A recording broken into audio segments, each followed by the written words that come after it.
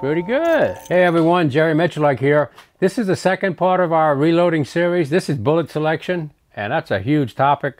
What I want to talk to you a little bit about is cast bullets and how things have changed since I came into existence in the shooting realm back in the 70s. So it doesn't sound like that long ago. It's about 50 years. But anyway, when I first started shooting, cost factor was everything. 20 round box of 44 Magnums lasted, I don't know, 5 minutes. And then I was looking for something to do. So we learned early on, if we were going to shoot these things, we had to feed them. So we came up with bullet casting to extend our shooting performances, and also the cost factor where we could shoot more. And give you an idea what cast bullets can do for you. There are some ranges where you cannot shoot a jacketed bullet on steel, like cowboy action and such, where you're pretty much mandatory that you shoot a lead bullet without a jacket. So in that aspect, you're extremely limited to your bullet selection. But in competition, my go-to bullet, of course, would be a jacketed bullet. As I said, there's several factors for that. You're not going to beat the accuracy of a jacketed bullet. Hornady is one of my sponsors. Like these 158 XTPs in my revolver, they'll shoot easy 2 inches at 50. So if my gun is of any quality, and a lead bullet can do it too. But there's a couple of factors to consider when you're shooting a lead bullet, and one is the airborne lead problem, and also on your hands. So if you shoot a lot, you have to really concern yourself more with lead contamination. Jacketed bullets help negate that, especially a bullet that has a base that's encapsulated, like a hollow point. There's two factors there. One, the airborne lead, and the other one is how much smoke is in the air when I'm shooting rapid fire. A lot of competitions that we shoot, you're in a confined area, so the less amount of smoke you make per shot is always a plus factor. Low light conditions, rapid fire, it's very important that your ammunition smokes the least amount as possible so you can see what you're doing. But anyway, give you an idea, cast bullets, guys, I've probably shot 1.5 million of them, and I've shot just about every configuration. That's what's fun about casting your own projectile, is that you can buy a mold to take just about any caliber to any weight. So you can customize your bullet to your application. Give you an idea, this is a 230 grain 357 Magnum bullet. It's a flat point. That's kind of a custom item. You don't see that in a jacketed. You can go down to 95 grain bullets and 38s. It's pretty much endless. And the amount of variety of sizes and shapes and calibers. I probably own, I don't know, maybe 150 bullet molds of different kinds. So to me, it's part of the whole game. I want to learn how to feed it. If there's one thing my dad taught me when I was young, he said, if you own it, you better know how to work on it. So if I had a gun, I better know how to feed it. I want to know every aspect of it. So it's just fun, guys. If you like working with your hands, it makes a great hobby.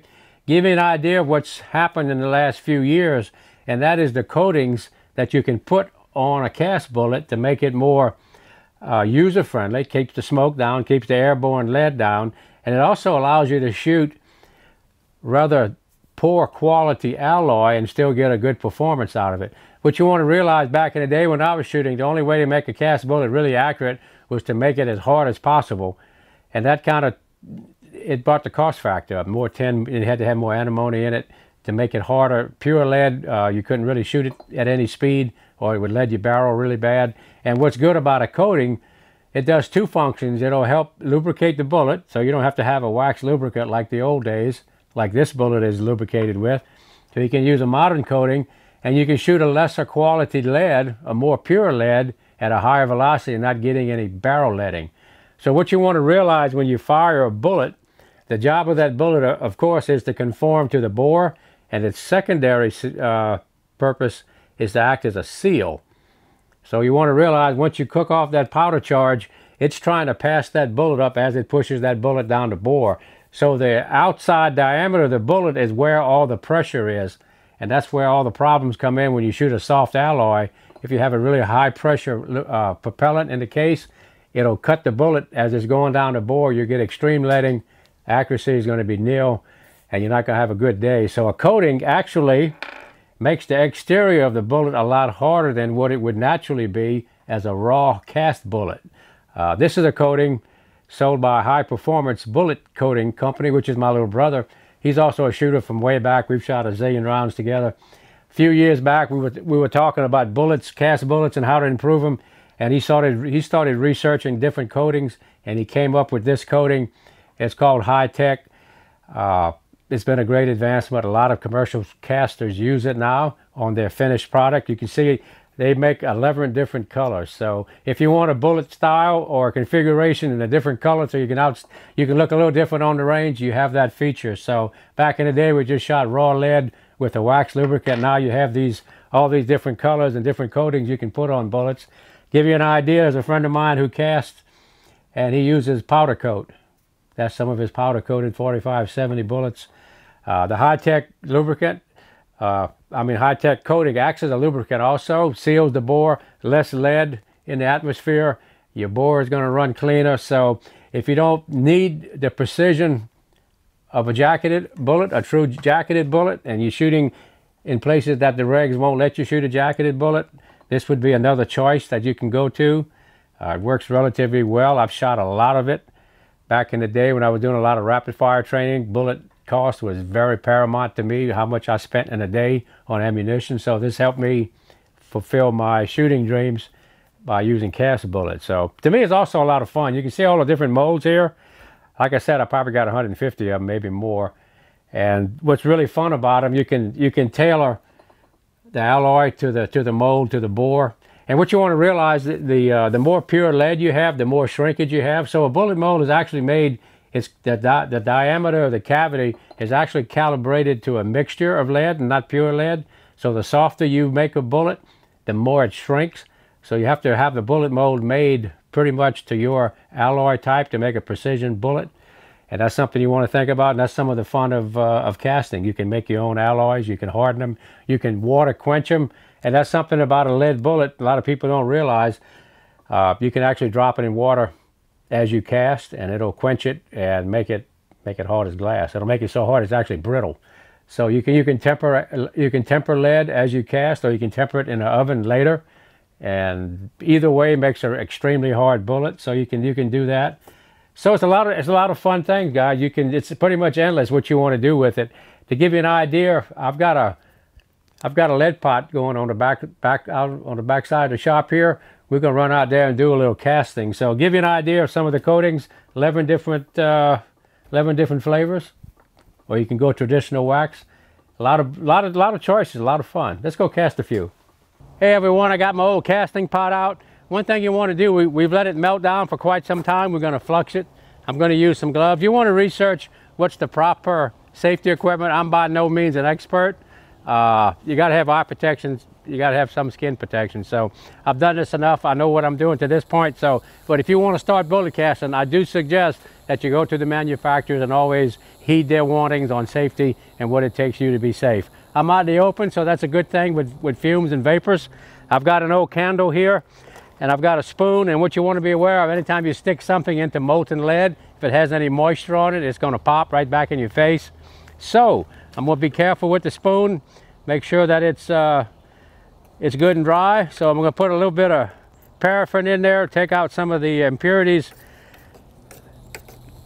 This is really a dirty batch of lead here, guys. Woo. We tried to just take some stuff out of the bullet trap, give you an idea of what's in there. And it's a lot of stuff. A lot of unburned target paper and tape.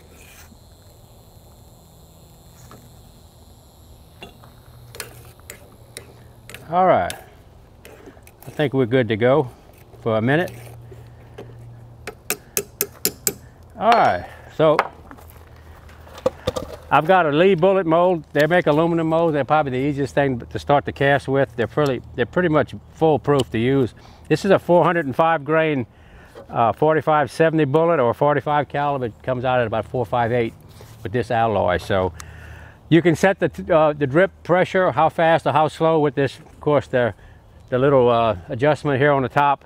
I've done this enough, and this is just like a show and tell for you. So we're just going to run a few. The first few bullets you're going to make, of course, they're going to cool relatively quick, and they're not going to look like too much of anything. But as you cast, the mold will get hotter and hotter, and you'll see the sprue temperature is going to change.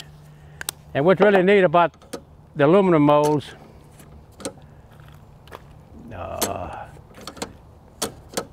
done cooled off. So what you notice, everything started cooling down real quick. We just had a generator hooked up to the pot. When I cut the generator off, the pot got too cold too quick. But give you an idea, and just 4 castings there, The mold was just starting to get up the temperature. It's not unusual that you take 6, 8, maybe 20 bullets, depends on the mold, and it'll get up the temperature and you're up and rolling. So that's just a concept of how to get into bullet casting. So safety first, good ventilation, some protection, and have fun. Get some. All right, everybody, we're out here on the range. What I'm gonna start off with is the Hornady 158 XTPs. This is my go-to bullet if I'm gonna do anything accuracy oriented or competition oriented. Just give you an idea of the smoke factor or lack of. I've got 7 rounds and we're just gonna slow fire on that steel. You just watch the muzzle, see what it looks like.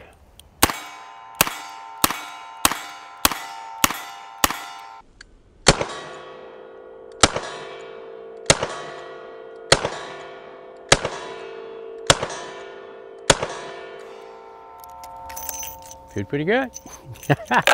Now we're going to go to the high-tech coating.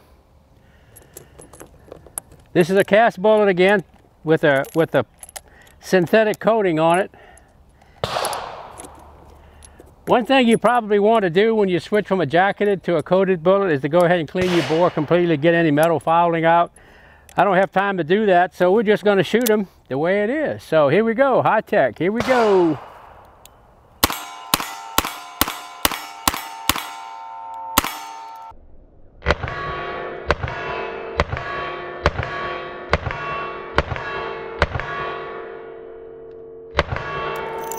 Pretty good. Now let's go old school. We got plain lead with the wax lubricant. Something we used to shoot back in the old days. Give you an idea, when I first started reloading, my buddy and I were loading 38 specials like this for like 30 to 35 cents a box. So definitely the way to go for economics. Here we go.